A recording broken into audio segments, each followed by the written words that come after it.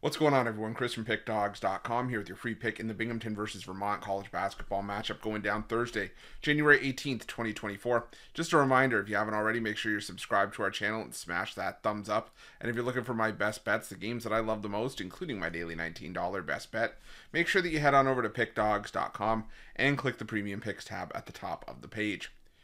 But let's get to this one between Binghamton and Vermont. And Binghamton coming into this game with a record of 8-7 on the year off of back-to-back losses following a 95-75 loss at the hands of Albany on the road in their last matchup, while Vermont coming in 13-5 on the year, winners of 4 in a row, 3-0 in conference play after a 76-55 win over NJIT in their last matchup. And Vermont has been the class of the America East for the better part of the last, I don't want to say decade, but just that's what it feels like. I mean, ever since John Becker really took over, I mean, Vermont has been a team that you perennially see in the NCAA tournament. You go back to 2017, this Vermont team has 5 separate NCAA tournament appearances, only missing the tournament twice.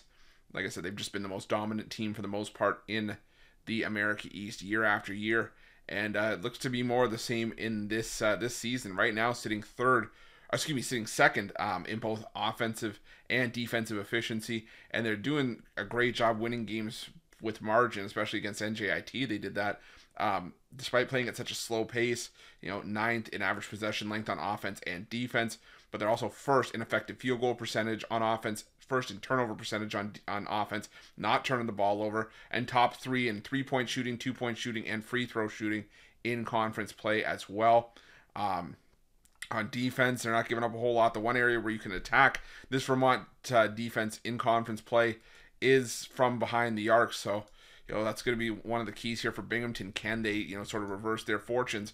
The problem is that Vermont, the one area where they really struggle to shoot the ball in conference play is 3-point range. They're shooting just 21.4% from behind the arc in conference play, putting them 9th.